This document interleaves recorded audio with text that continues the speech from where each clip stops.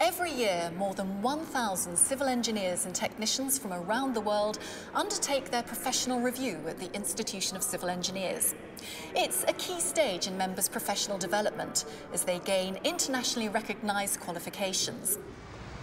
Well, today, around 200 members are gathering here at the institution's headquarters in the heart of Westminster, London, to receive their awards. The certificate presentation ceremony is a great opportunity to celebrate the success, the hard work, the commitment that our newly qualified members put in to get to where they are in their careers. It's a great occasion, it's lovely to see the families here, it's full of excitement and joy. And 6 months previous to the day when we hold the certificate ceremony, the same individuals will be somewhere in the UK taking their professional reviews, and it's a completely different environment, stressed, under a lot of pressure, and it's just so great to see them back here enjoying themselves and the building, and it's richly deserved. And it's my great pleasure to welcome you to the Institution of Civil Engineers.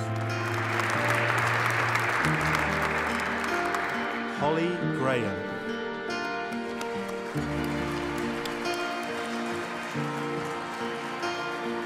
It was really exciting to get the award. I was very nervous at the start, but I'm glad it's over. I'm glad it was very smooth, very quick, and I'm happy that I've got it. Philip Jackson. I think the ceremony and the surroundings are amazing. To actually come into these buildings, look at all the pictures, all the engineers that preceded us.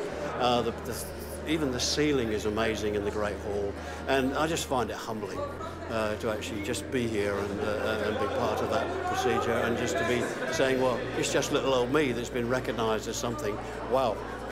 The professional review is the final step in the process of becoming professionally qualified with the Institution of Civil Engineers. It consists of an hour and a bit interview with two senior people in the field, senior members, and the candidates has an opportunity to demonstrate to them that has met a certain set of attributes, high competence and standards and skills. The conversation is based largely on the documentation and information that the candidate himself or herself has provided to the reviewers. Srinivas Komaradu.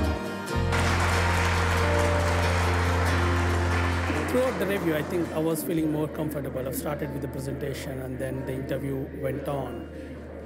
The questions were more oriented towards my experience and my reports.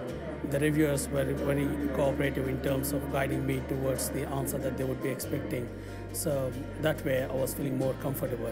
One thing the review really gives you is confidence, and when you bring it all together and you see for the first time what it is you do actually know and what you've actually done, then you have the confidence to say in retrospect, well, I could have even done that earlier. What kind of support do you get from the institution? Well, there's obviously plenty of lectures and talks, lots of training that's available.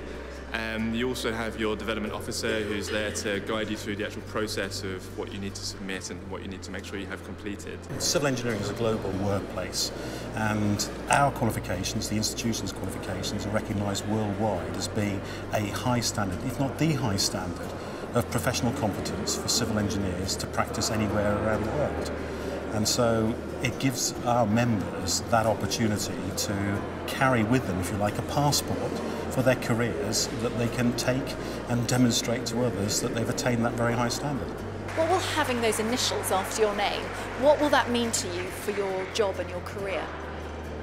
In terms of the job, it means people are more likely to respect your opinion because they know you are now professionally qualified.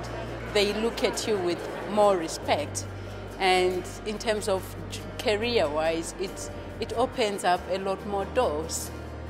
Career-wise, it's good for me moving forward in my career. It's going to help me go forward to get the next incorporated qualification, and it'll open doors.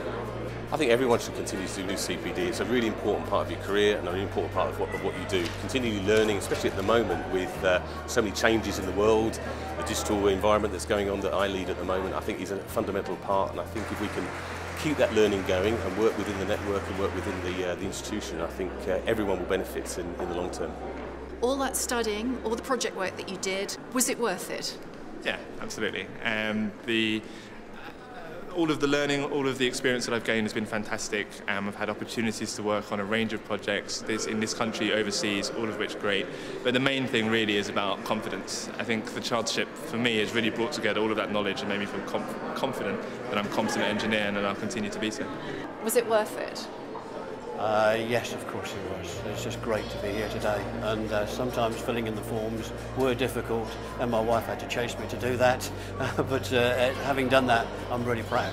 I remember the feeling of elation and just feeling that, oh, now I think I have to pass the baton on, try to help other people, because after they achieving it, you feel like this is it. I need to help other people get it as well.